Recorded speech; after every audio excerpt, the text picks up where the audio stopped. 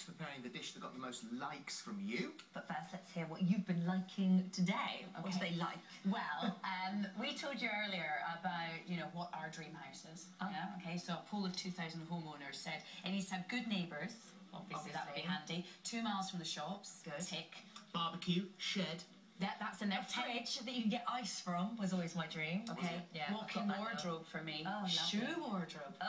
That'd be nice. In cinema, that would be nice, wouldn't it? I mean, that's not on the official list. But people are saying, Stacey says the perfect home's in Crete on the mountains overlooking the sea. Nice swimming pool, modern, got you. James Dixon, I have all you listed, but I wouldn't call it the perfect home until the missus goes out. Awful. Now, this is funny. Emma Collins, this is all she says. One with a soundproof room. Bubbles, I moved in here with a tiny premature baby, second-hand sofa, little else. Never felt more at home. My house is filled with love. Oh, nice. Let's see what one of these. Okay, Caroline quickly has a maid to clean it, and I DIY man on top. See that? On top. I'm just thinking of my own house. That's all. That's my best bit of the day. Oh yes. Oh yes.